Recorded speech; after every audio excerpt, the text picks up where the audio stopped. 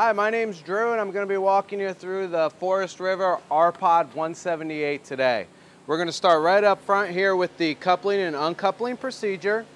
What we have right up front here is a latch style coupler.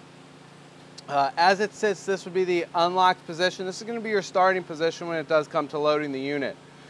You are going to raise this 3 inches above your ball. We're then going to center your ball and drop underneath the coupler here. Then we're going to go down with that jack and lower it down on top of the ball. Now once it is fully seated on the ball, we can go ahead and slide this back into that locked position. When we do go ahead and lock that back, we do want to go ahead and give it a tug here in the upward direction. That way we can make sure that it is fully locked on. Of course, ultimately what we're looking for is that this secondary latch is in fact truly engaged and locked on there at the coupler. Now here you'll see a small hole that's designed for a security pin, whether that's going to be a locking pin or just like a spring pin. It's going to not only add a secondary safety to the coupler, but it also can be used as a security feature, allowing people to not, locking this down. So from there, we're going to go ahead and run the jack all the way up into the fully up position. All of our weight at that point is going to be on the ball and essentially the receiver of the vehicle. From there, we're going to go ahead and we are going to take your tow chains, and let me unwrap this breakaway here. So we're going to then take your tow chains and we are going to cross those underneath the coupler. So it is state law in Texas that these chains not only need to be crossed underneath the coupler, but it is also illegal for them to make contact with the pavement at any given time. So skate that line of having enough room to make your turns left or right, but not so much room that these are going to drag on the ground.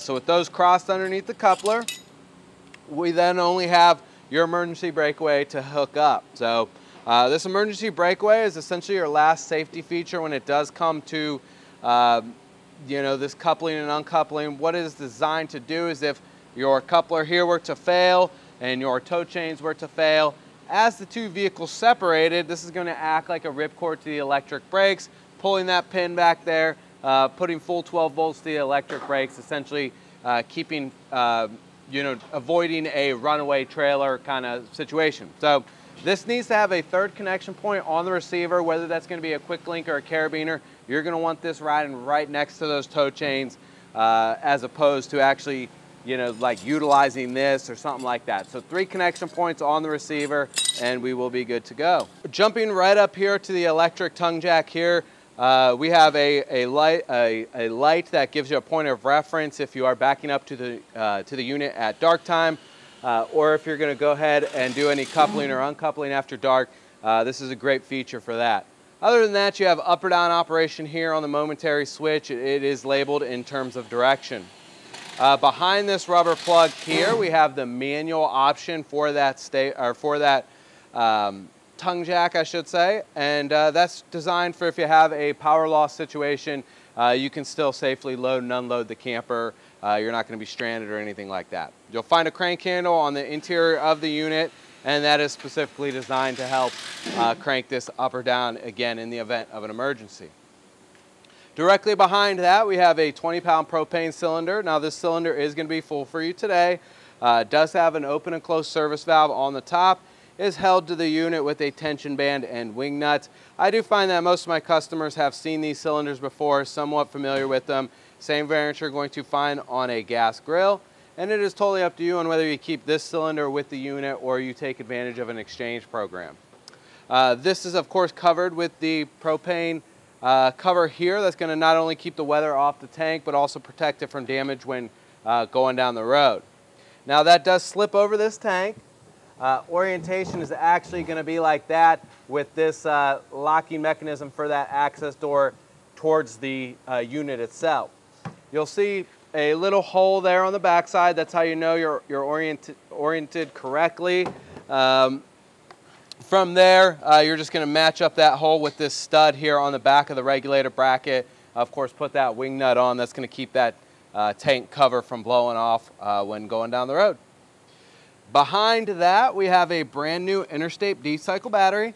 You know, very easy maintenance that this carries. What that's going to entail is 2 or 3 times a year, we're going to go ahead and pull these vent panels up. We're going to go ahead and refill with distilled water as necessary. So there is a clear marked water level within the underneath these panels, and it is just our goal to, of course, maintain that water level. For periods of long-term storage, not a bad idea to go ahead and physically disconnect these battery terminals. This unit does not have a built-in battery disconnect switch. With any 12-volt system, you're going to run into nominal or phantom draws that will wear on the system. And by disconnecting it, it's our goal to actually stop that from happening or isolate that battery from the system. So whether you add an aftermarket battery disconnect switch or physically disconnect these terminals, you're going to be good in shape either way. Coming around here to the side of the unit, now we have stabilizer jacks on all 4 corners of the unit. These are for stabilization, they are not for leveling. So if we're doing any leveling from front to back, that's going to be done with the main tongue jack up front. Leveling from left to right is going to be done with the tires and what's called a leveling kit. Once we are fairly certain of our level, and generally within 3 degrees of being level is okay, we're then going to go ahead and run these jacks down with the included stabilizer jack crank handle. Now again, this is something that you're going to want to use a light touch. You're going to come down, make contact with the pavement. Same on the way up. You really don't need to bear down on anything. They are going to stay in better shape longer if you do, again, use a light touch with those. Right behind that, we have your sewage hose holder.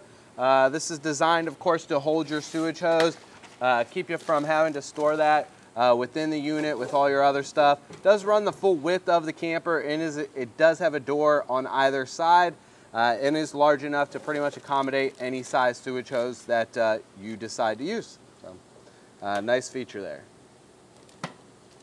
Speaking of sewage, we have your black water dump valve here and bayonet style fitting. Now the way that Forest River does it here on the R-Pods is they actually separate their gray water and their black water dump valves. So we'll see one a little further back on the camper, but this one that we first come to is going to be your black water valve. Now black water is anything that comes from the toilet, so what we're dealing with is solid body waste, toilet tissue, things like that. It is very important that whether or not we are hooked up to full-time septic, that we do keep that black water valve in the closed position. We want to use the monitor panel on the inside, inspect that level of full, and only dump as necessary. So it's very important with that black water that we keep that in as wet or flowing condition as we can. And then when it does come to go ahead and dump, we can go ahead and pull that, that blade valve straight towards the front of the camper. There's no twisting, it is just a 6-inch pull towards the front of the camper. Now you have a bayonet style fitting here, very straightforward to connect either your sewage hose or your cap there. You have 4 prongs here along the outside of that tube. We're going to put the keyhole that is on either the sewage hose or the cap in that halfway position. Give it a quarter turn. That's going to go ahead and lock it on and be ready for use. Again, even when you are hooked up to full-time septic, we're going to make sure that that black water valve is in the closed position. We're only going to dump as it fills up or before changing locations, whichever comes first. A little further down, we have your cable satellite inlet. This is a standard RG6 cable fitting. This is just a pass-through cable connection to the designated TV area of the camper. What it does is it just, again, ran through the wall, terminates at the television area, allows you to feed either a park cable service or an aftermarket satellite package to the unit. So if a campground that you're using offers those services, it will work well for that. We have your 30 amp 110 volt power supply here. Now this is only going to be plugged into the unit one way, so it will only be accommodated one way. You have an L-shaped receptacle there and then an L-shaped prong there. If we go ahead and line everything up, we're going to be good there. You give it an 1/8 inch turn, that locks it on. And then we do have a secondary collar here to screw down and lock it in further. Now it's my #1 recommendation I generally will make with every unit that I deliver, the importance of adding a aftermarket 30 amp surge protector in line here. You have a lot of sensitive electronics going on here, a lot of things going on electronically. and it is our goal to protect those from not only surges, but dirty power, substandard wiring, things like that. Now with any surge protector, they install directly at the power source, so you just plug that in line with your cord. That's going to go ahead and protect any incoming power to the unit. If you have any questions on the further importance of a surge protector, or need some education on what to buy or what to start looking at, feel free to give our parts department a call. They would be more than happy to go ahead and walk you through that process. While we're here talking about the, we're here with the tires and lug nuts in front of us, not a bad time to talk about tire pressure and lug nuts. Now these lug nuts have been torqued to 100 foot-pounds here in the shop. Manufacturer recommends a specific retorque procedure. So what that's going to entail for you is the first 15, 25, 50, and 100 miles of initial travel. We want to go ahead and retorque those down or make sure they are maintaining that 100 foot-pounds of torque.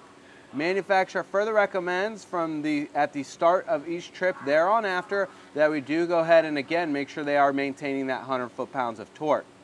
Now manufacturer also recommends, or with any trailer tire, you run those at the max tire pressure. That can be found either on the sidewall of the tire where it is traditionally found, or if we take a look here at this data tag, you're going to go ahead and find that here. In this case, that's going to be 65 psi, and again, that's the max tire pressure rating. That's exactly where we want to run them. Now jumping up here to the slide out, good time to talk about slide out maintenance. This utilizes the Schwintek slide out system. What that means is you have two independently geared motors pushing this slide in and out. That means you have tracks top to bottom, left to right. Every 90 days we're going to need to lubricate those tracks. What we're going to use is a PTFE dry silicone lubricant. We're going to go ahead and spray those tracks down, run that slide in and out a couple times to distribute that lubricant, and then we're going to be good for the next 90 days. Also on that same maintenance schedule, we are going to want to go ahead and condition these slide out seals. We're going to use a different product, a standard RV grade seal conditioner will do. Keep in mind that these seals do wrap around the whole exterior of that slide, as well as since the slide does seal in both directions, you have a set of seals on the inside. Again, we're going to want to make sure we treat those on those 90-day intervals. Jumping over here to the refrigerator compartment, you have a couple vents here on the exterior, top and bottom. One thing that we haven't talked about yet is the importance of protecting your propane burning appliances from the intrusion of flying insects, specifically mud daubers here in Texas. Mud daubers are attracted to the smell of propane, so what happens is they will fly right in here, right inside these vents, make their way as deep as they can within the appliance, and build their dirt nest over that flow of propane, generally leaving the appliance inoperable. So what our goal is we are going to screen off these openings here with some specifically cut screens that are designed for the appliance. So again, we're going to protect these, and that not only goes for the refrigerator, but it goes for all of the propane appliances. We'll kind of focus on that, or I'll re-bring that up when we get to those appliances. But other than keeping mud daubers and flying insects out of the appliance, not a bad idea to go ahead and remove this vent a couple times a year, stick your head in there, give it a visual inspection, make sure you don't see any frayed wire or any nesting or cracked propane lines, things like that. So just give it an inspection. As long as everything looks good to the eye, you should be in pretty good shape. So from there, removing and installing these vents, you're going to line up the tabs here on the top. That will put you in line with the holes there on the bottom, and it may take some finagling, but once everything is lined up, it should lay flush. Once it does lay flush, we're going to come here and we're going to give these a quarter turn. That's going to go ahead and lock them on. I always go back and do make sure that I have in fact locked it on. A lot of these get lost there on the open road, and all you had to do to avoid it was just come back and check that it is for sure locked on.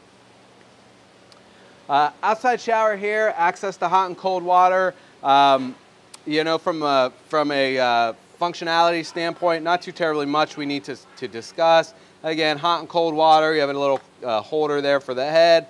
Head does have an on and off switch to help you conserve hot water or water consumption in general. The whole head and hose do store in this compartment. You'll wrap it around the fixture there, and it does have a little lock and key there to keep it secure. We have your Suburban furnace here. Now that is going to be a propane burning furnace with 12-volt ignition. Again, not really what we would consider a customer serviceable unit, but it is very important that we do protect it from mud daubers and flying insects. So what we have here is the exhaust for the appliance. Other than, again, protecting it from flying insects, things like that, it is very important that we let it breathe. So we want to keep this free flowing. We want to make sure we're not restricting that flow. It does blow very hot air when it's on. You're not going to want to set a lawn chair, whatever in front of it. Just make sure it is unobstructed and free breathing. Underneath this wheel well here, or beside the wheel there, we have your low point drains. Now those are the lowest point in the unit's plumbing. That's how we're going to drain the unit. All of the in-between plumbing of water. Everything in between water source and fixture is going to be drained for those two lines. Now it is a 3-point process to purging all the water from the system. Number 1 is going to be the freshwater tank if it's been in use. Number 2 is going to be the low point drains there. And lastly, we're going to wrap up with draining the water heater separate of the system. We're going to get to that here in just a few minutes, but keep that in mind. Coming up here, we have your water connections. This one here on top is your potable water fill.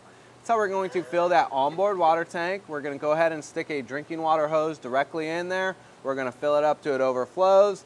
Once full, we cap it off. We do need to use that onboard water pump to go ahead and pressurize that system and draw that water up to the fixtures and make it usable.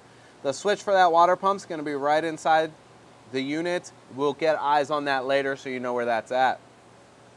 City water connection. This is of course going to be what you're going to use if you're in the capacity of an RV park or somewhere where you have full-time access to running water. We're going to go ahead and use this city water connection. Now city water is pressurized directly from the line. More often than not, it is actually over pressurized. So it is very important that we do regulate that pressure. These units are designed to have a working water pressure of anywhere between 40 and 75 psi. We do include a water pressure regulator with your purchase. That's going to regulate that pressure in between 40 and 50 psi.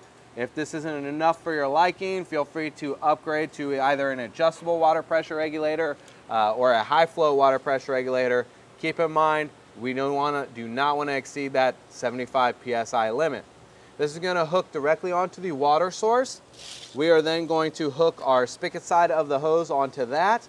And then lastly, the source side of the hose onto the trailer bound connection. And we accomplish that by rotating that connection there. So very straightforward operation there. You're not going to want to operate the unit for any amount of time without a water pressure regulator. If this gets lost, damaged, stolen, whatever, make sure we're replacing that before taking the unit out. Dropping down low here, we have the gray water side. In terms of function, it does run just like that black water side. Of course, in this case, we have the cap already removed, so you can kind of see how that connects. We talked about it previously, but you can see you put that in the halfway position, give it an 1/8 inch turn till it clicks, and you're locked on fully. It's going to be watertight. Orientation of this valve is towards the rear, so to dump that, it is just going to be a 6-inch pull towards the rear.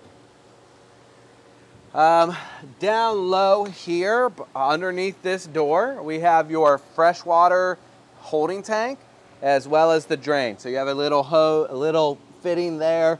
That is just a screw-off cap. Now that is, again, just going to be how we drain that freshwater holding tank. It is a gravity feed system. Just reach under there, go ahead and drain that tank. So hopping up here to the water heater as promised, manufacturer has two very specific recommendations. Number one, that's going to be draining the water heater if it's going to be more in storage for more than 7 days.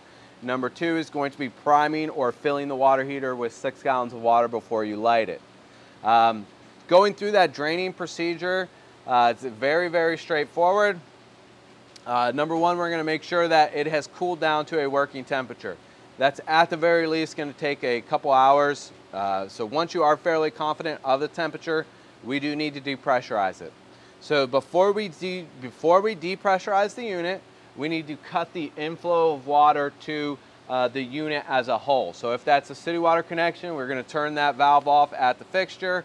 If it's that freshwater connection, we're going to go ahead and cut that water pump off. So once we have no new water flowing into the unit, we are then going to depressurize the unit. So we are going to use the hot side of any fixture within the unit to do so. Whether that's the outside shower there, whether that's the kitchen sink, the bathroom sink, either one, we're just going to open up the hot side of any fixture. Once we do so, we're going to see a little bit of water travel through the line and be displaced, maybe some pressure, things like that coming from that location. Once that water has ceased to flow from that fixture, we are then confident that this has been depressurized. We're going to come down here with an 1 1/16 ratchet and extension generally, and we're going to go ahead and back that drain plug out.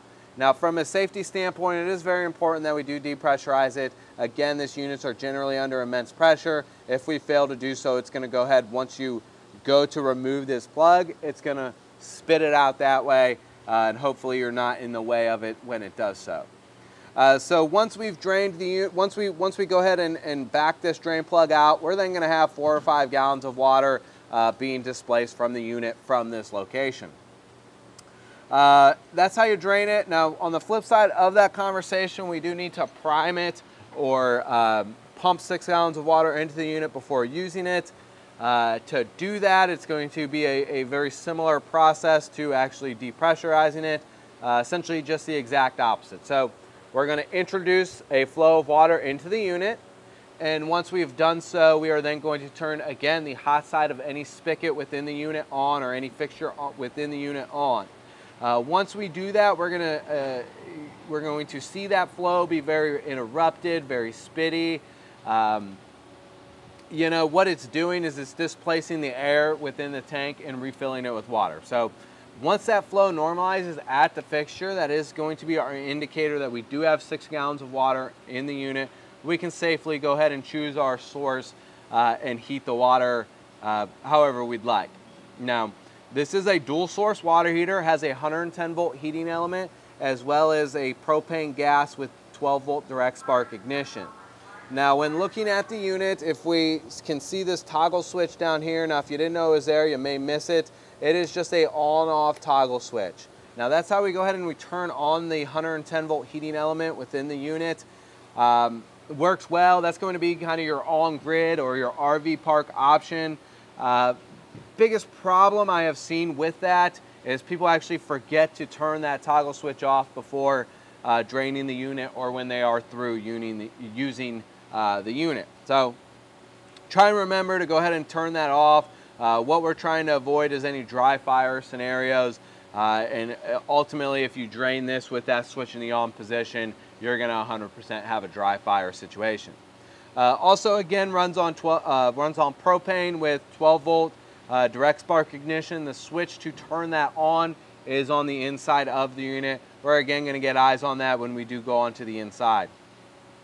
Last but not least, this is a propane burning appliance, so it is very important that we do protect this from the intrusion of mud daubers and flying insects. You not only have some louvers here, but you have some grating here. And again, we're going to use specifically cut bug screens for the appliance to keep them from nesting within the appliance. Moving on here, storage compartment here, large pass-through storage compartment here, L in shape, so you have a slightly bigger door on the other side and a little bit more space.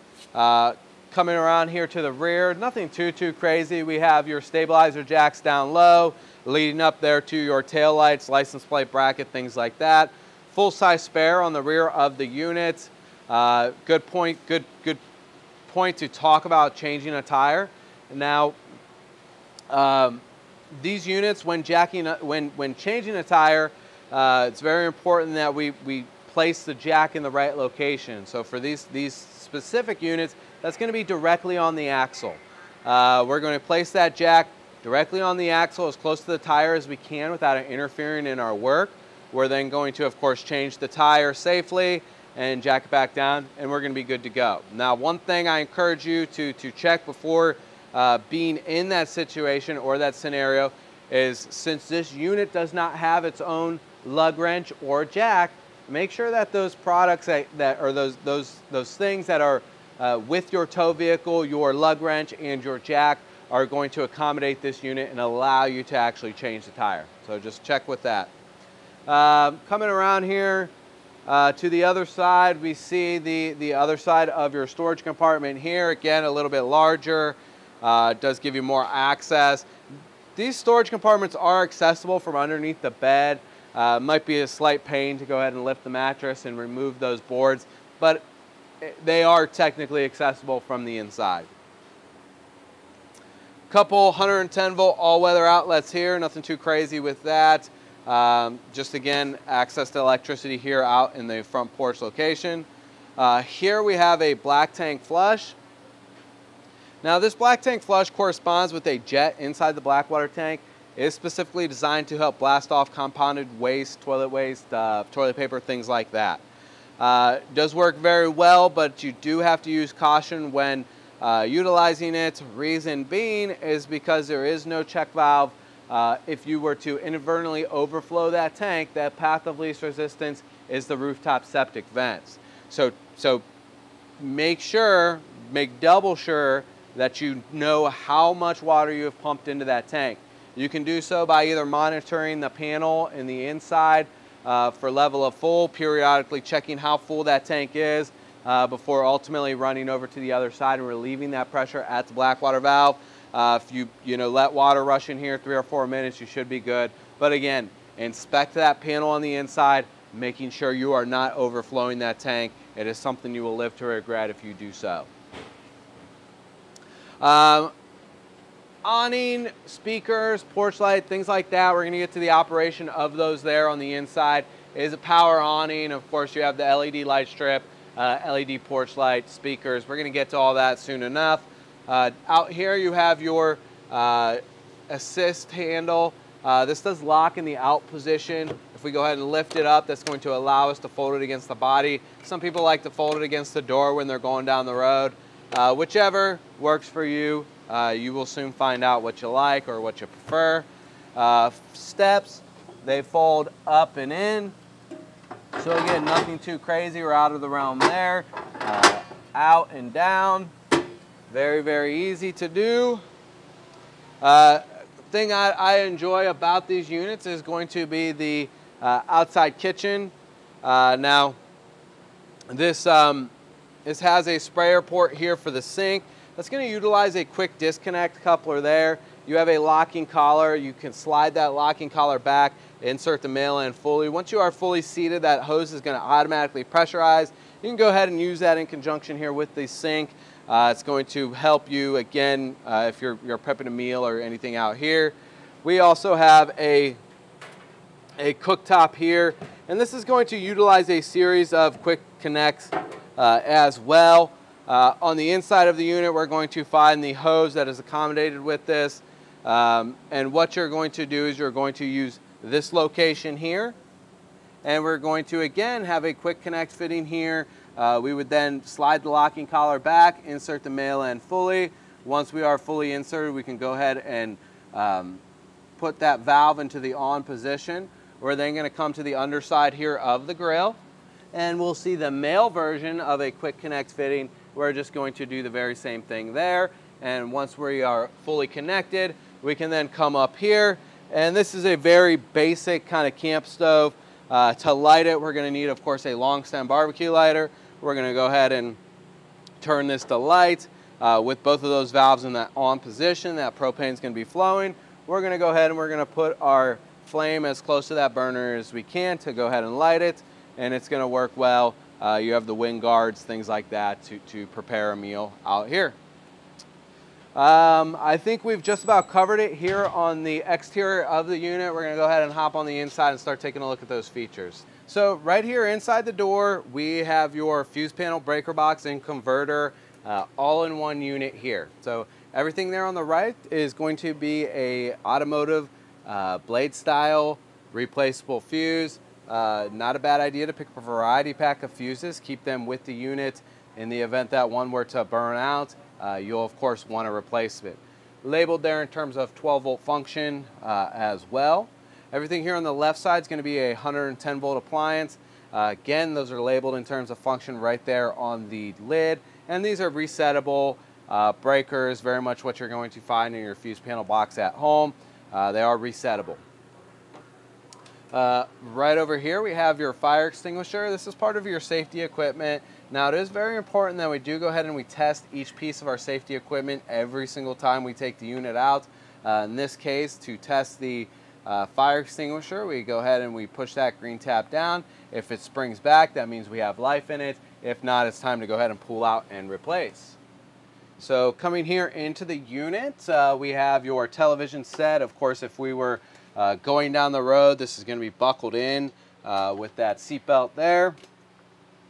From there, that table is, or that TV is on a swivel. We could go ahead and swivel that into the bedroom area if we were inclined to do so. Once that's moved out of the way, that's going to expose a couple USB chargers here. Now these are 12-volt chargers. If you're doing any off-grid camping, you can go ahead and utilize those to charge any devices. Of course, it's a 110-volt television here, so we have a GFI protected outlet there. And then we have your antenna booster up top there. Now this is going to be the transition of that cable and satellite inlet that we saw there on the outside. You have a single inlet, that's going to be this top one, and then this one here is going to correspond with an omnidirectional digital over-the-air television antenna that is on the roof. What that does, or the operation of that, is of course you want to make sure that this red light is on, that turns the antenna on. We are then just going to very easily go through the prompts on the television set to do a channel search that's going to automatically search out the best signal available, and it's going to go ahead and bring in programming dependent on that signal. So it's a really cool feature. Even, you know, these antennas, they've come a long way over the years. I would expect to be just about anywhere and be able to still pull in some sort of programming. And then of course when not in use, we go ahead and buckle it back in. Jumping up here, we have your main switch cluster here. Starting with the awning, we have a momentary switch here to extend and retract that awning.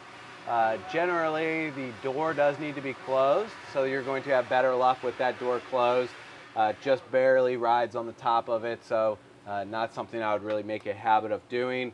But again, extend and retract there with the awning. It is an electric awning, very easy to do so. The legs for that awning to support it are wrapped up right there into the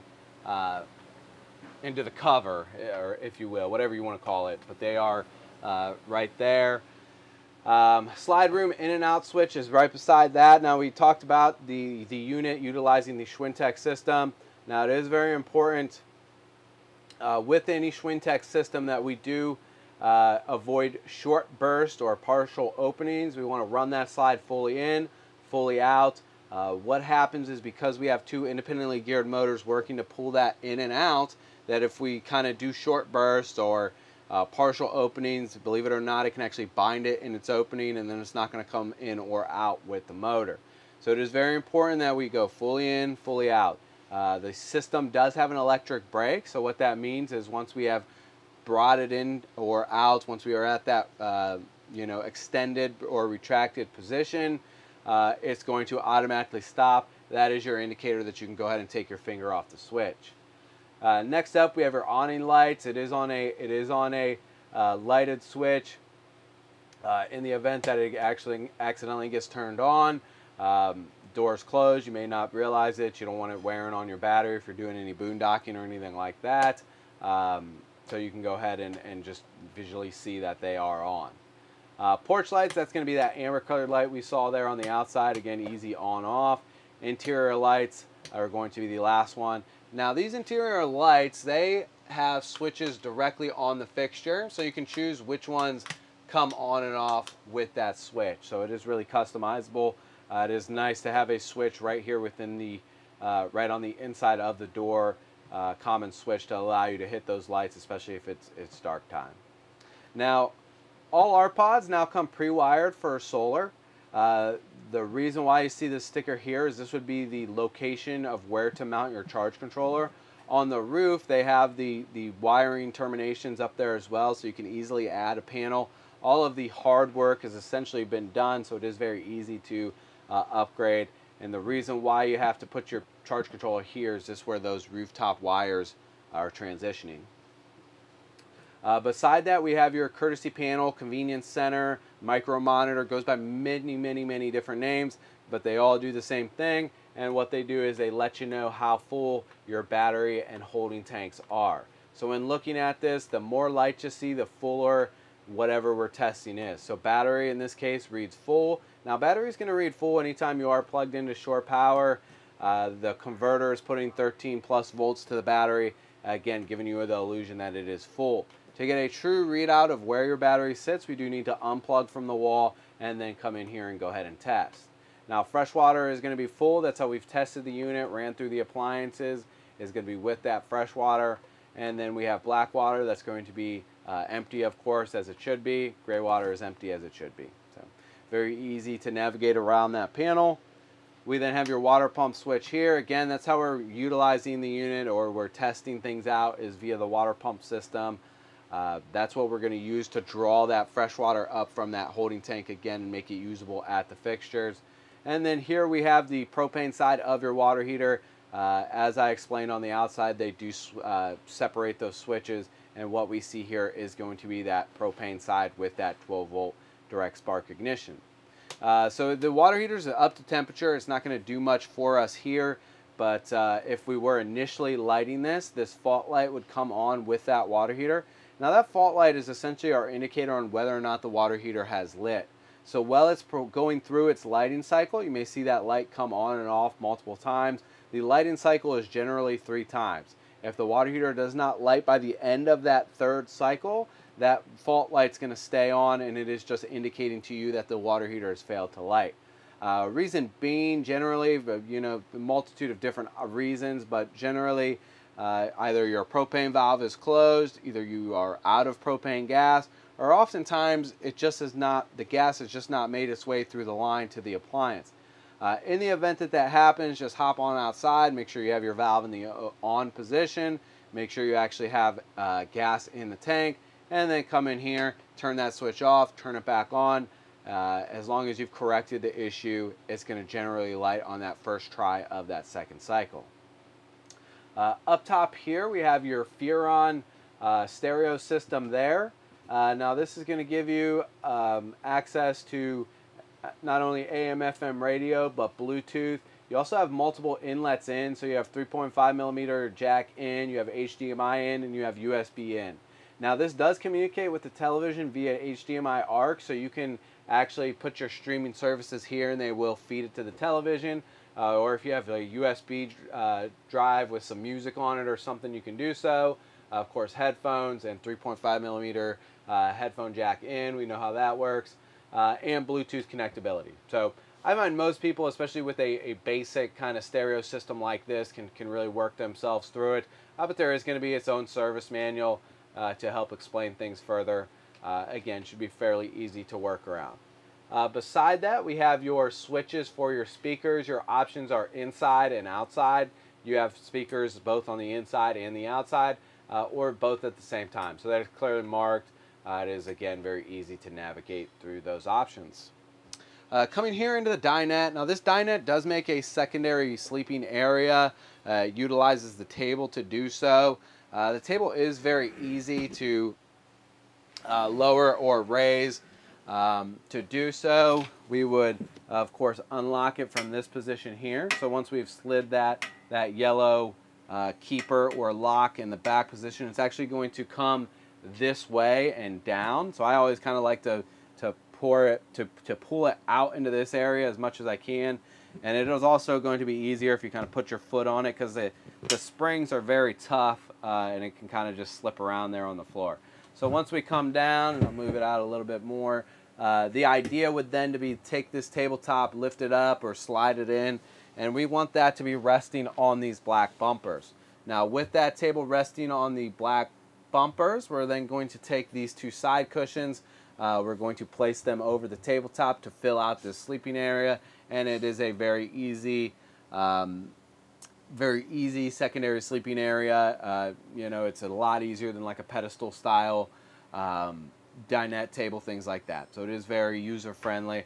And then when we go ahead and lift it back up into the table mode, it doesn't lock in the down position, so we don't have to worry about that yellow tab. But again, you may want to kind of put your foot on the underside or on the leg or something, and then we're just going to come up, and this thing likes to give you some problems here. So if we, again, put our foot down there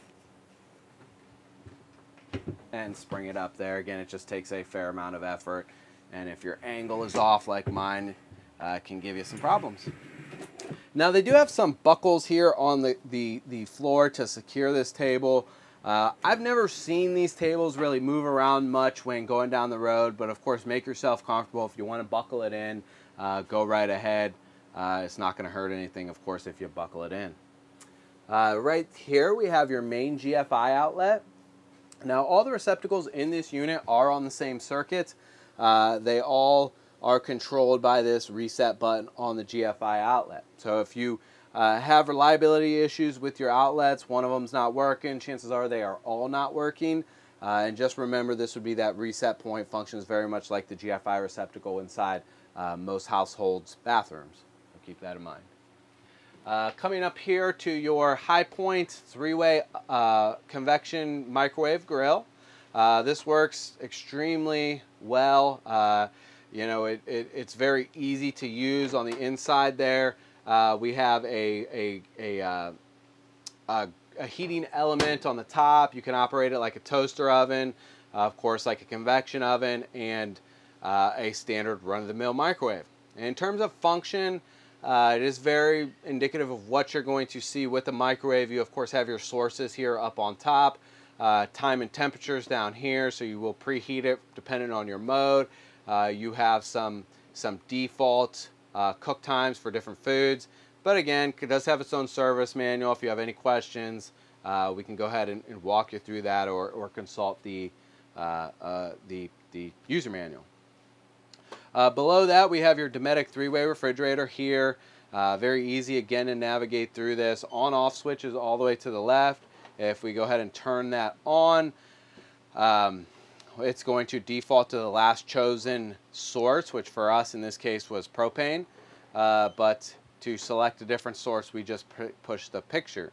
Of course, your plug, that means 110 volt AC, 110 volt AC, and then the flame means propane. The battery means 12 volt. Now, just a word of caution: these units in general, these ammonia absorption systems, are pretty inefficient and very power hungry on that 12 volt side of things. It's our opinion as a dealership to make sure you are very well educated on the operation of these and the run times and things before using it on 12 volt. I have heard of it leaving people stranded, and a lot of our customers are just not overall pleased with the ability of it to cool food on that 12 volt side of things. So just keep that in mind, educate yourself, use caution again on that 12 volt side. Propane and electricity, they work excellent. Shouldn't have any problems with them. Propane is going to be your boondocking or going down the road option. Of course, AC is going to be your RV park option. If you were to go and try and light it, say on gas, and you didn't have any propane or it hadn't lit yet, it's going to start alarming to you. It's going to start beeping at you audibly, as well as you know, you'll see the lights blink. If you go ahead and you push that button there, that's going to acknowledge you know, that it didn't light or that there is an issue, and then it's going to automatically start trying to correct that issue. So if it hasn't lit on propane, then it is going to recycle and start trying to light again. So here on the inside of the fridge, you know, very typical of what you would see with like a dorm style fridge. You do have the foldable ice box there. This is removable if you go ahead and follow these directions here on the sticker. You have the cool blue lights. What you have here is going to be a door hold open. So if we go ahead and push in and out, that's going to allow that to come out. What that's going to do is that's going to keep the door from closing all the way. What you'll want to do when you would use that is if you're storing the unit when it's not on, to keep that door cracked, keep it from getting stinky or mildewy there on the inside. And to go ahead and put it back in, we push firmly. And again, this can give you some problems here, but you push firmly and go ahead and put it back in. Again, you got to push, kind of hard, and it can be hard, you got to push firm, and it can be hard to do so before sliding it back. Over here we have your camping stove. This is the exact same camping stove we saw there on the outside, although it is hard lined or plumbed within the unit. So there is no quick connect or anything like that, but in terms of operation, it's going to be the very same. We have a long stem barbecue lighter. We're going to go ahead and turn it to light. We're going to hold our flame directly on the burner until it, of course, lights. Now, the difference on here is you have this nice tempered glass countertop extender. Very important that we do let these cool down before we go ahead and shut this. And it goes without saying that this is not a cooktop. This is not a griddle. Make sure you are letting that burner cool down before closing the lid here.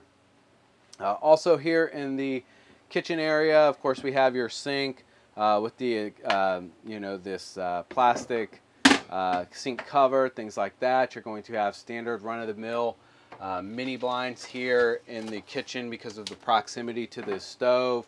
They don't want you to have the pull-down shades, which we haven't even seen yet, but we'll go ahead and demo those here in just a second when we get to the bedroom. All right, guys, so let me show you the other parts of winterizing other than bypassing your water heater. Underneath your cooktop in the cabinet in the bottom, I've removed this panel. It's just held in with a couple of screws at the bottom and pulled it out. And then all the way in the back, you'll find your water pump all the way back here. The biggest thing we're worried about is going to be this valve that's right there. If I can get my finger out of the way. It's going to be a valve that basically is going to change the water flow direction to this hose that we want right here. So what this allows us to do is to change the sucking direction of that pump to this hose. And we can take this hose, put it into our gallon of antifreeze solution, and suck it directly through this hose into our faucet fixture, our bathroom, our toilet, our outside shower, all that good stuff. And then you're done. It's a very simple process instead of having to pour it all into the tank and use more than you need. So you would bypass the water heater, come back over here, turn that valve, put this into your jug of antifreeze, turn the water pump on, and run all your faucets and fixtures, everything until they flow pink, and you're done with winterizing. Very simple process. If I go ahead and turn around, we have up top here, we have your thermostat. Now this is a captive touch thermostat. It's a touch button or touch screen. And I've heard complaints that this just is not as responsive as a lot of people would like. Just be patient with it. I promise you, if you push harder on the button or the screen, that's not going to help you out in the long run. Just use a light touch. And this is going to be your single mode button. And this is going to be your temperature control up or down. Now when I hit that mode button from that off setting, it's going to kick me into it's going to force me into choosing a fan speed, and this is air conditioner fan speed. Now if I go to either low or high, that air conditioner fan is going to run indefinitely whether or not it has hit that set thermostat temperature or not. Also, if I go to either low or high, that fan is going to continue to run even if ultimately my next selection were to be furnace. So to keep it right with you, keep it in auto. That's going to be the best feature anyway, the best mode. So I confirm that I want it in auto, and then it takes me right there into that air conditioner setting. What it's saying here is that we are in that air conditioner mode. Our fan speed is auto like we set, and the thermostat is set at 70 degrees. Once it reaches 70 degrees within the unit, that whole unit's going to go ahead and shut down until it hits 71 degrees where it's going to kick back on. If I hit it one more time, it's going to take us into the furnace mode. Once it kind of catches up with the selections that I've made, it's going to power down the air conditioner and blower motor. It's going to kick on the furnace blower motor, which is located underneath the bed. 16 seconds after that, it actually ignites. By that 30-second mark, it's producing noticeable heat. In a unit of this size, I would not be surprised if it set off the smoke alarm during that first 15 minutes of operation. Suburban, the manufacturer of the furnace, says that that is well within spec. It does not burn as efficient as it should within that first 15 minutes of operation, but as it burns, that efficiency rating is going to go up, and it should stop setting off the smoke alarm. So if that happens, don't be alarmed. Of course, don't take the battery out. You know, just deal with it, silence it. Again, within the first 15 minutes of operation, it would almost be expected. So I'm going to go ahead and turn it off. The only other feature on that, or next selection, is going to be off. We're going to turn that off. That blower motor is going to blow off the excess heat from within the appliance, so it may continue to run for 2 minutes or so after you've turned it off here. Down low here on the floor, we have a secondary, we have your second piece of safety equipment. Now this is a carbon monoxide LP leak detector. It does have a test button on there. Our bathroom here, just coming in is going to be our light switch. It's going to run the light on and off. There's also a button on the light itself up here that you can use. So if for some reason the switch isn't working, make sure that's turned on. Also, while we're up here, we do have a vent fan. You just crank it up. And then it's going to be a 4-speed setting.